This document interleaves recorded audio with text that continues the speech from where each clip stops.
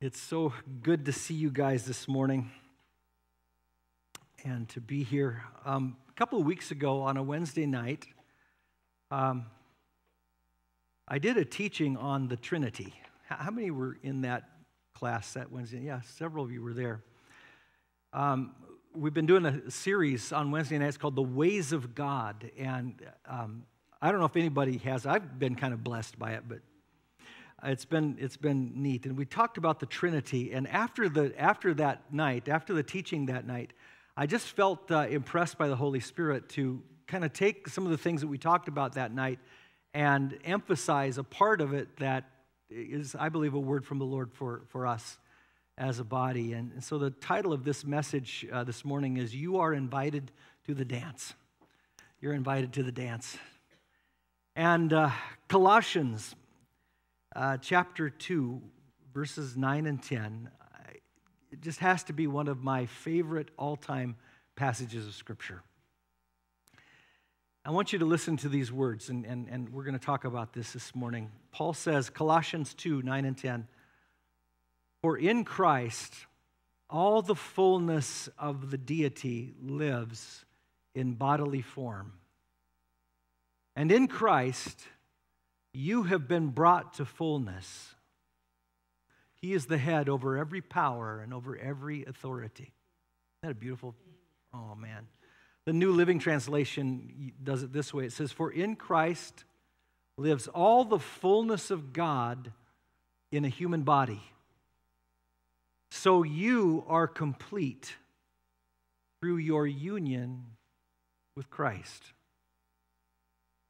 Or the King James Version that I memorized 100 years ago when Jim and I used to walk around together. This way I memorized it. "For in him dwells all the fullness of the Godhead bodily. And you are complete in him." Oh, man. What does it mean? As you go through the Scriptures, you find that there are a lot of things in the creation and a lot of things in the kingdom of God that come in threes, trinities. The Trinity of graces, faith, hope, and love. The Trinity of the human person, our mind, our body, and our spirit. Or body, soul, and spirit, however you want to talk about it. The phases of our life on earth, birth and life and death. A family is most complete when there is a trinity operating of a father and a mother and the children. There's a trinity of blessing and providence that's revealed in Scriptures through tithes and offerings and alms. It's the way that God takes care of us. There's a trinity of time, our past and our present and our future. The earth was separated from the waters on the third day of creation, and it made the earth complete and habitable then for all of the other creation that God did, the animals and people and plants and everything else. But it began on the third day when God made the earth complete by separating the land and the waters. Jesus rose from the dead on the third day, making the provision for our salvation and for eternal life complete by not only his death but his resurrection. The number 3 is used 523 times in the Bible. And there's a reason why it seems like the whole of creation, all 3 realms of creation that Paul talks about in Philippians 2, he says on things in heaven and things in earth and things under the earth, another trinity. There's a reason why all of creation shouts out with the number 3. And the number 3 is like a signature of God. And you find his signature stamped all over creation. And it's there because 3 is the number of the personal completeness of God. The personal completeness of God, the fullness of who God is, the completion or the completeness of all that he does is expressed in the number 3. And that revelation, as you go from Genesis to the book of Revelation, as you see that over and over again, and then as you look out onto what God has made, and you see over and over again these threes, this cycle, this completed circle.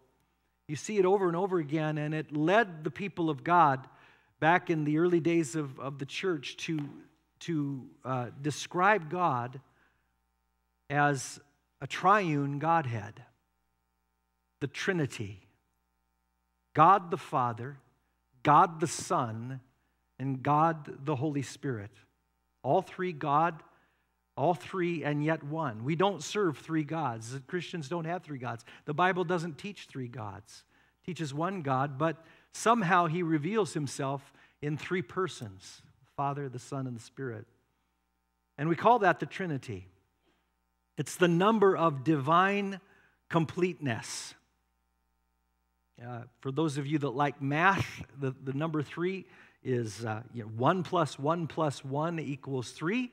1 times 1 times 1 equals 1. Isn't that cool?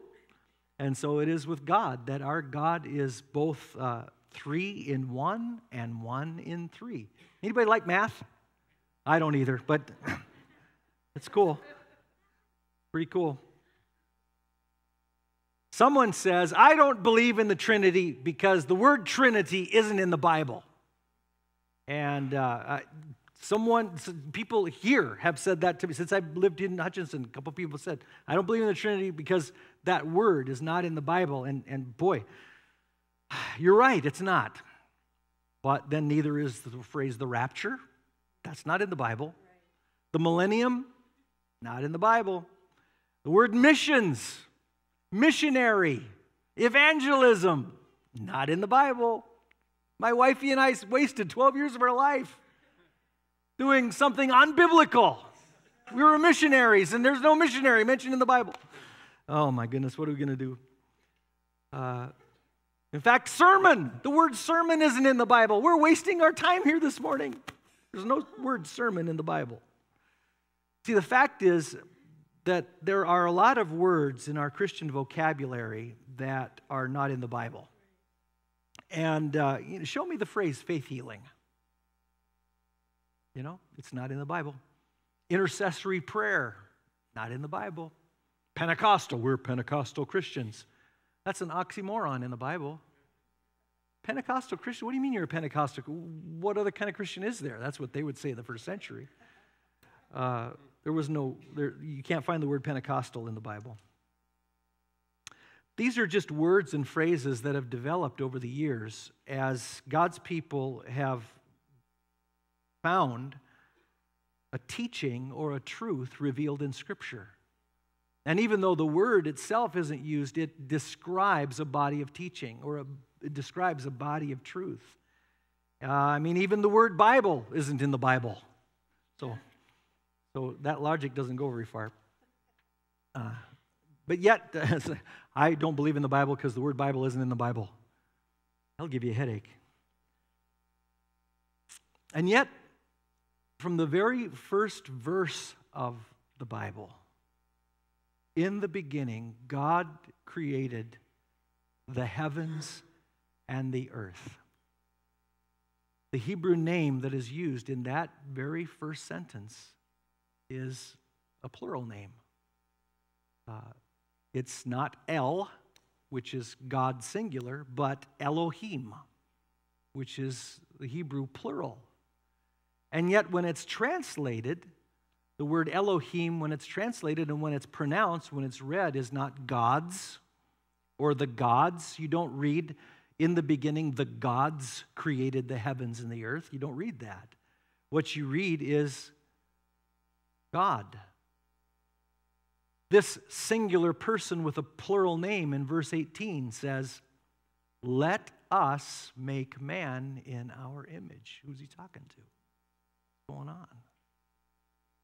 There's something about God in the very beginning that He starts revealing to us, and yet He never labels it. He just declares it. Never proven, never shown, scribbled out for us in mathematical, logical sense. It's just something that's revealed to us through the Scriptures. John, in the very beginning of the New Testament, says in his gospel, "In the beginning was the Word. The Word was with God, and the Word was God." How does that work? In verse 14, he says that this same Word who was God in the beginning became flesh and dwelled among us. And he begins his teaching about Jesus, God the Son. All through the Scriptures, the God of the Bible is revealed somehow as one and three. And no one knows exactly how it's done. It's just declared. It's just there. I want you to just for a moment listen to Jesus, the language that he uses as he speaks of himself and his Father and the Holy Spirit in John 14, how the three persons of the Godhead are woven together in this statement. And it just, if you can just get the picture in your mind of the Father and the Son and the Spirit like this beautiful dance interacting with each other. He says, 14, 15 to 23, "If you love me, obey my commandments. And I will ask the Father, and he will give you another advocate." That phrase, all three persons of the Godhead are revealed. I will ask, the Son will ask the Father, and he will give you another advocate, the Spirit. Isn't that something? "Who will never leave you. He is the Holy Spirit who leads you into all truth. The world cannot receive him because it isn't looking for him and doesn't recognize him, but you know him because he lives with you now and later will be in you. No, I'm not going to abandon you as orphans. I will come to you." Wait a minute. Now you just said the Holy Spirit's coming to you. And now you're saying I'm coming to you. "Soon the world will no longer see me, but you will see me. Since I live, you will also live. And when I'm raised to life again, you will know that I am in my Father, and you are in me, and I am in you." Is your head ready to explode yet? "Those who accept my commandments and obey them are the ones who love me. And because they love me, my Father will love them, and I will love them and reveal myself to each of them." Judas, not Judas Iscariot, but the other disciple with that name, said to him, "Lord, why are you going to reveal yourself only to us and not to the world at large?" And Jesus replied, "All who love me will do what I say. My Father will love them, and we will come and make our home with each of them." We can't really comprehend or figure out logically how God can be one and three and one. We try to explain it with illustrations like the egg. You know, it's the shell and the white and the yolk, and yet it's all egg. Or water, which is water, but it can be liquid, or it can be in a gas, or it can be in a solid. Even human beings, the body, the soul, the spirit. And these are pictures that give us an idea of three in one, and yet none of them are exactly the way God is. Because God is so much more than what we can try to figure out. As I said, his stamp is over all of creation. His signature is everywhere you look, all these threes. But he is more than that. One of the best things that the revelation of God as a Holy Trinity does for us is it causes us to humble ourselves and say that we love and serve a God whom not only his ways, but his person, who he is way, way, way beyond our comprehension. Way past finding out, way past figuring out. Isn't that awesome? I mean, I am so thankful that you have a God that's beyond your ability to divine. Amen? Beyond your ability to figure out. Because it makes it easy to worship him because he's bigger than we are. If we could get him all reduced down to human categories and put him in a box, he wouldn't be much of a God. And God is so other than you, and other than me, and other than anything in his creation. And yet he loves us like this. He talks to us like this. I'm never going to leave you. I'm never going to forsake you. I'm walking with you, but the Spirit will be in you. That's incredible to think about a God like that. That's not my intention this morning to work hard at trying to prove the Trinity, because the Bible doesn't. Like I said, the Bible simply declares who God is. But the question that I want us to think about this morning is, what did Paul mean by this? What did Paul mean when he says, in Christ all the fullness of the deity lives in bodily form, and in Christ you have been brought into fullness? What's he saying there? You are complete in him. How does the Trinity affect our lives? And I've already mentioned how it initially affects us. I think that when we begin to see God in three persons, a true mystery, real, totally unsolvable, and yet there he is. That when we begin to grasp that, our initial reaction is to be humbled at such an amazing God. It should humble us. Hallelujah. Turn to the person next to you and just say, God should humble you. He really should.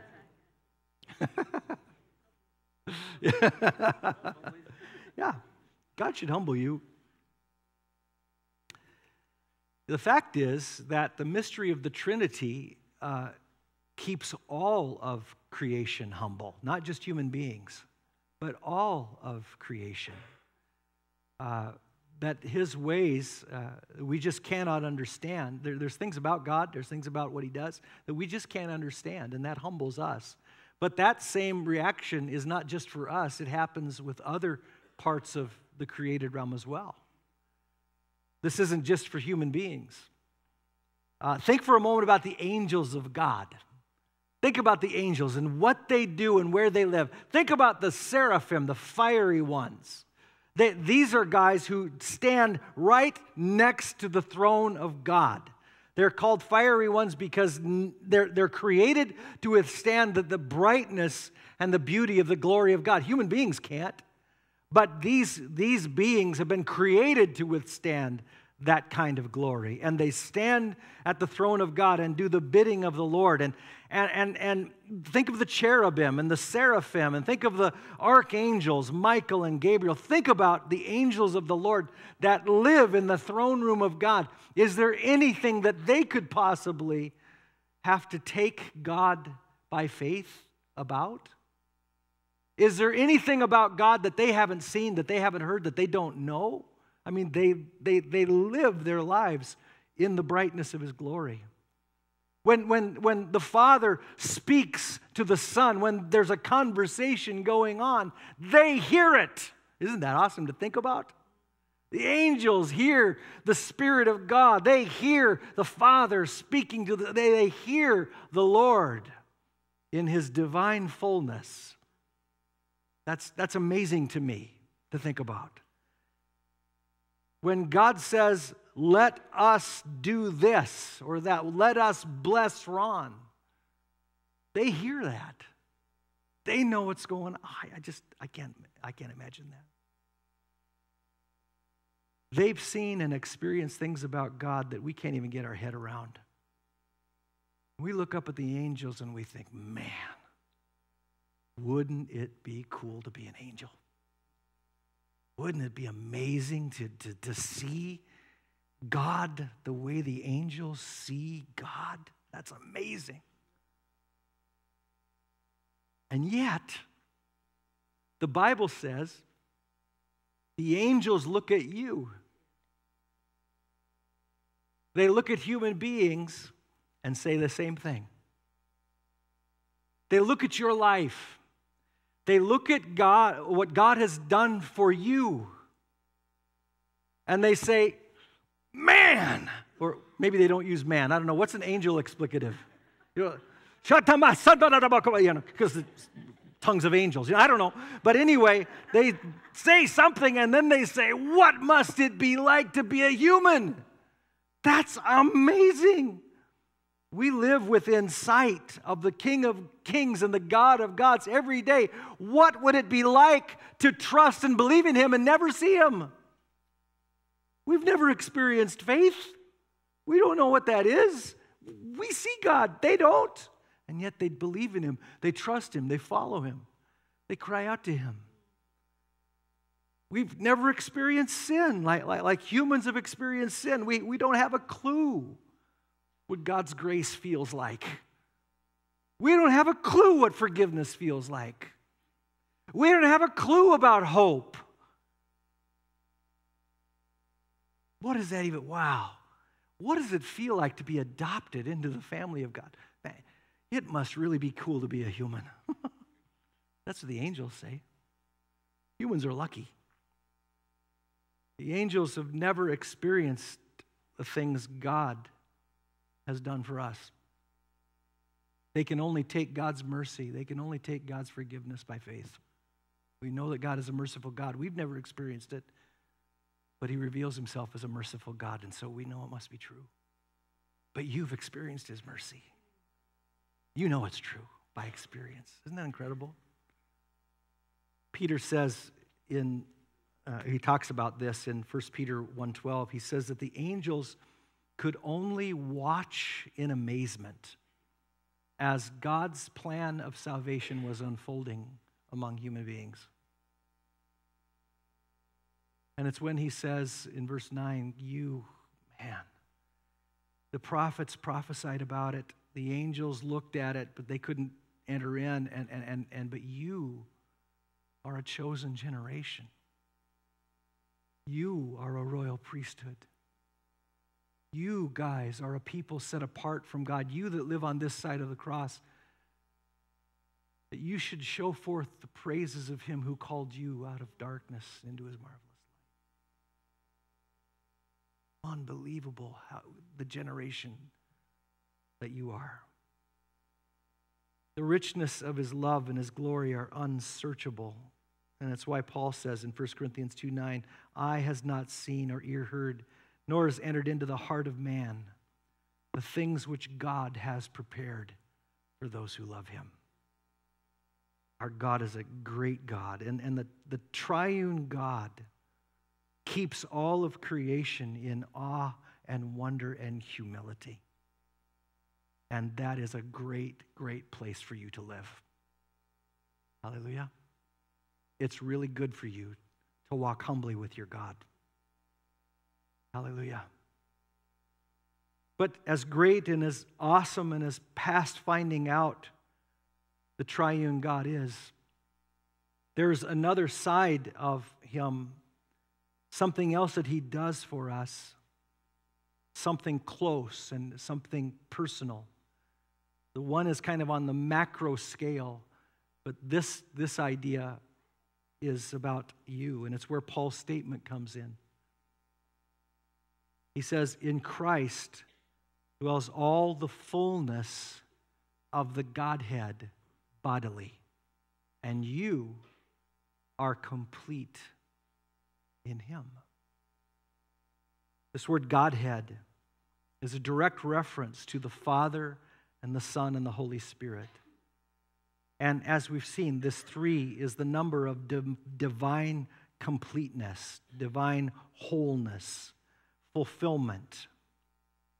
And here's the deal. That wholeness has been offered to you. That completeness has been offered to you. What does that mean? Think of all the things that God is, all the things that God does that require more than one person. Is anybody's brain starting to feel a little bit like it might be boiling? Okay, good. Well, just let it go from your brain down into your spirit, because I want to talk to your spirit now for a minute. There's so much about who God is that can't be done alone. The Bible says very clearly, God is love. Amen? God is love. And yet love doesn't work alone. Love alone is called narcissism.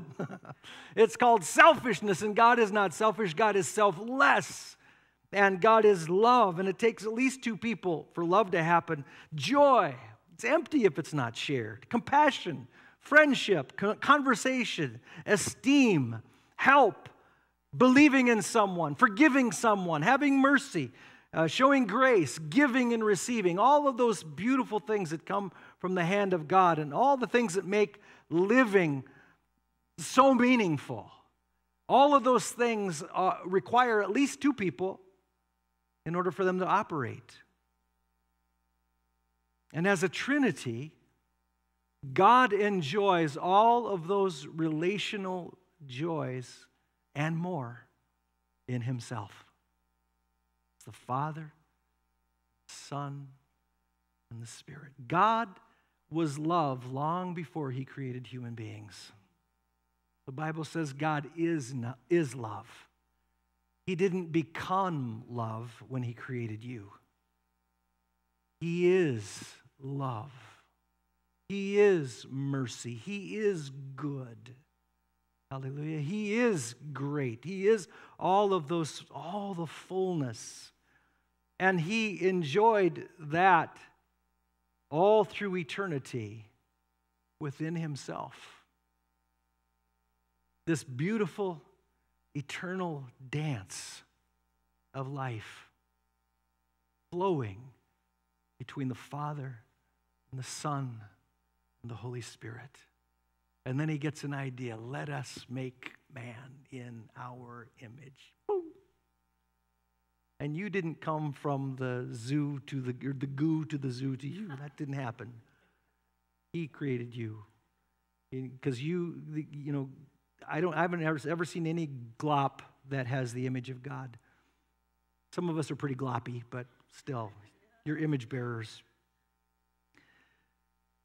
Jesus Christ came into the world fully God. That's what Paul is saying here now. Fully human and fully God. That's another mystery that should make us worship. It's another thing we can't get our heads around. How Jesus can be fully man and fully God. I don't know, but that's what the Bible teaches.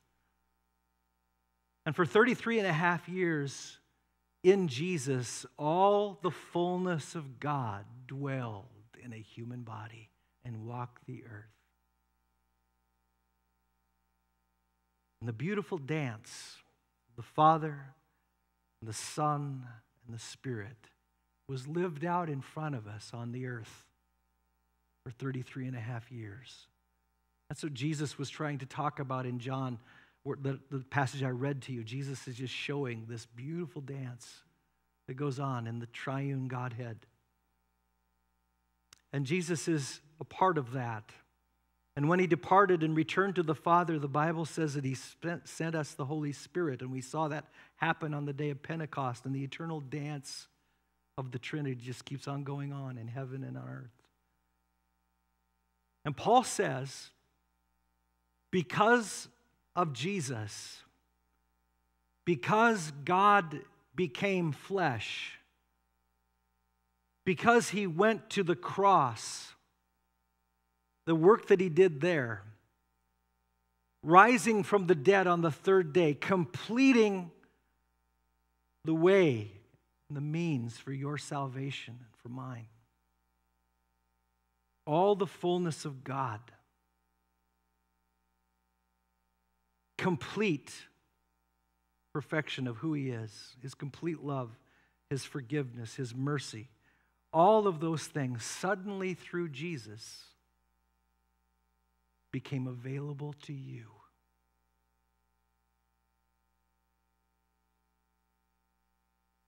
So that your life can now be full. You can be whole. You can be made complete and wanting nothing and lacking in nothing. In Jesus, the dance goes on, and He is all the fullness of the Godhead bodily, And now, because of that, he invites you to the dance. That's Paul's picture. Get that picture in your mind. Jesus is God holding out his hands to you and to me, saying, come on and join me. There's room for you in this dance. This dance of the Father and the Son and the Spirit. I'm not going to water it down. I'm going to expand it so that now it's the Father and the Son and the Spirit and the bride. Hallelujah. In him was all the fullness of the Godhead. He didn't need us. Didn't need us. But on the cross, he reaches out his hand to you and says, come. Join in the dance. And you are made complete in him. Your life is hidden with Christ in God, Paul says. Hallelujah. Our triune God is complete and full, in need of no one to enjoy the beauty of who he is and what he's created. And there's things about our God that we'll never comprehend. There's things about our God that the angels who live in his presence don't comprehend. It's because he's God. And as amazing as that eternal dance of life with the Father and the Son and the Spirit is, God in his unmeasurable, selfless love has reached out his hands on the cross so that you and everybody that you know join the dance. Be made whole. Be made complete in him. Hallelujah. Enter into that eternal life, that dance of life with God himself. Will you bow your heads with me for just a moment?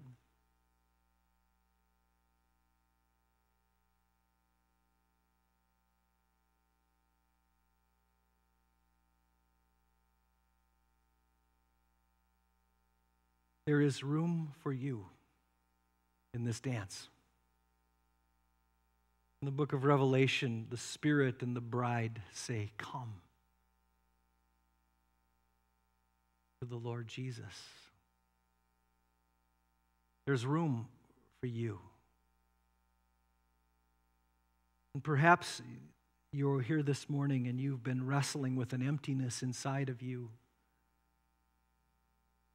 A part of your life that is just so vacant and so where you feel so incomplete. There's a lack of fullness, a lack of wholeness, a place where you are broken. For some of you, it's because you've never known that you were invited to the dance. You didn't know that there's a place for you in this life, that there is salvation and there is joy and there is peace and wholeness for you. You didn't know that. For others of us, you were raised in a home or in a place where you thought that God was this really angry scorekeeper looking for you to mess up, because if you mess up, that gives him an excuse to walk away from you, and you've lived in that your whole life. That your shortcomings, your weaknesses are an excuse for God to stay away from you. And that's been your image of God in your mind. An image put there by dead religion, and put there by a lot of just junk. Because the God of the Bible is a beautiful and complete, fulfilled Father. Complete, fulfilled Son. Complete, fulfilled Spirit. And he whirls through eternity in a dance of life, a relationship, and love. And in that dance, Jesus reaches out his hand to you. He did it on the cross. And he said, I want you to come with me. I'm extending my life to include you. I'm extending my love to include you. I'm extending my kingdom to include you. Join me in the dance. And be made whole. Let God come and fill the empty hole that is in your life. Just as God is complete, 3 in 1, you are made complete in Him. Perhaps you've never received Christ as your Savior. It doesn't mean that you don't believe in God. And I'm not talking about being a member of a church. I'm talking about you've never asked Jesus Christ to come into your life and save you from your sins and be your Lord and include you in eternal life. You've never said, God, it's you and me, it's one-on-one, it's personal, and I need you to forgive me and give me life. And you've just never done that before. You might be the most religious person here, and that's great. I'm glad that you're a good person, but you're not a part of the dance. And you know it because there's an emptiness inside of you. And you'd say, Pastor Lee, I want to receive Christ. I want to be complete in Him. I don't want to just believe in God. I want to walk with God. I want to dance with God. I want to have eternal life. If that's in your heart this morning, I want you to just slip up your hand because I want to pray for you. I'm not going to embarrass you, but I do want to pray for you. And we're going to pray. He's already invited you. He's already invited you. So it's not like He's resistant to you at all. He loves you. He loves you, and He just wants a chance to give you life and to make you fulfilled. And so we're going to pray, and if you would just repeat this prayer after me. And congregation, would you just help these guys, and we're going to pray this prayer together. And you just pray it after me, okay? Lord Jesus, I thank you for inviting me to have eternal life, to join you in the dance of life. Thank you that you want to give me peace. You want me to experience forgiveness for my sins. You want to fill up this hole that's in my life. So now I acknowledge that I am a sinner. There are things that are wrong inside of me. But would you forgive me? And would you save me from my sins? I take your hand, Jesus, and by faith, I join you in the dance. Thank you for giving me life. Thank you for giving me fullness.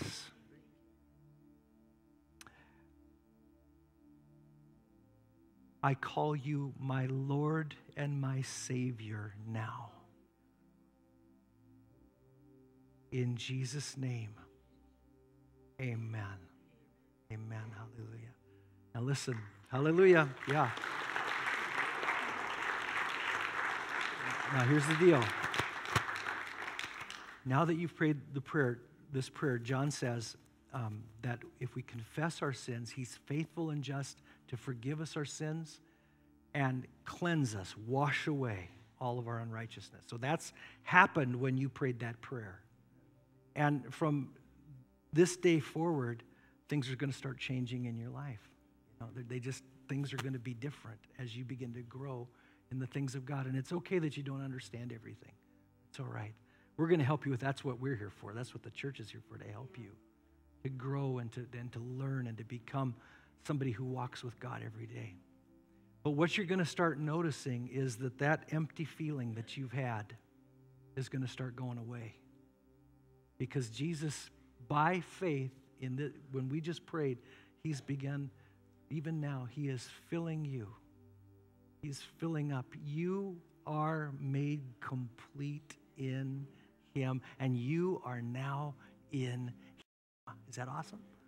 You're now in him. Hallelujah. And so, Lord, we seal this prayer that these dear ones have prayed. We ask that the Holy Spirit of fullness would come upon them. And, Lord, that they would begin to experience their salvation, that they would have that experiential knowledge of God that your word tells us is for us, and that their life would never be the same, because now they are a part of you. They are a part of the bride of Christ. Bless them, I pray, O Lord. Bless their families. In Jesus' mighty name I pray. Amen. Amen. If you guys want to go over there, they've got a gift for you to kind of help you get started. Thank you, guys. Bless you. Yes, God bless you. Bless you.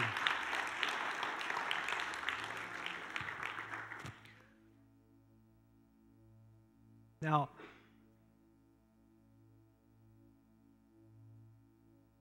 Yes, they are. isn't it awesome? So good.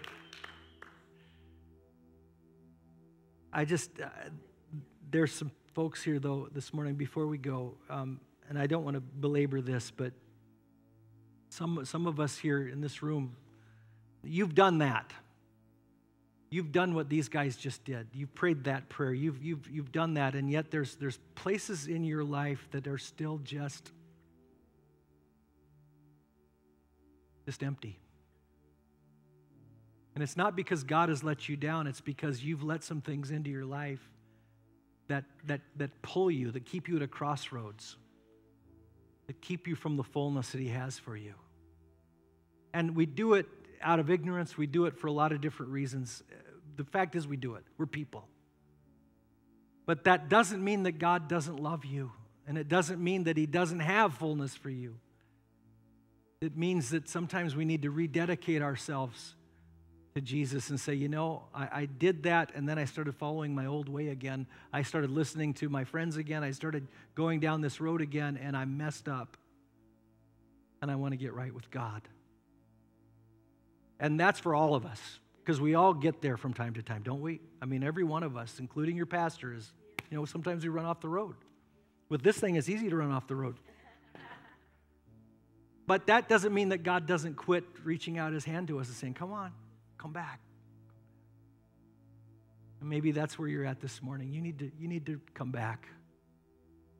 You need to just rededicate your heart and your life to Jesus, to serving him and living for him. Because you've found yourself kind of getting off the way.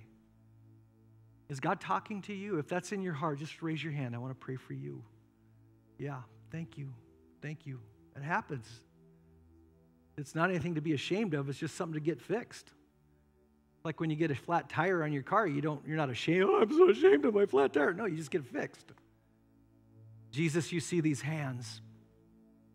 More importantly, Lord, you see our hearts, and you see these dear ones who just need to get back on the road. Who, just because of life, we get pulled, we get drawn in wrong directions, we make bad decisions. We wind up with emptiness where there used to be fullness. And you love us so much, Lord, that you come with your forgiveness and your grace.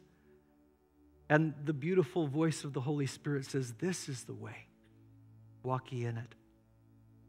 Jesus, these who've raised their hands are being honest with us. And so would you just begin whispering into their ears? Would you just begin showing us, Lord, that place where we need to get right, where we need to get back on the road, and we need to join the dance of life again. Lord, we lay ourselves bare before you. You know it all anyway. So we just get honest with ourselves and rededicate ourselves to loving you and living for you. We thank you for what you will do with that, Lord. It's amazing what a God who is so incredible that he is three and one. It's amazing what God can do with that. And we thank you for it, Lord. I pray blessing on every person in this room, every family that's represented here, Lord. That Jesus, you would bless your people with peace and with grace. Go with us to our homes, O God, and bless our families and our homes with your presence. Let this be a day of rejoicing that we are a part of a beautiful dance. It goes on for eternity. That we have eternal life in Christ. And we are made whole people in him. We thank you for it, Lord, in Jesus' name. And everybody said, amen. I love you guys. You have a great week. Be good.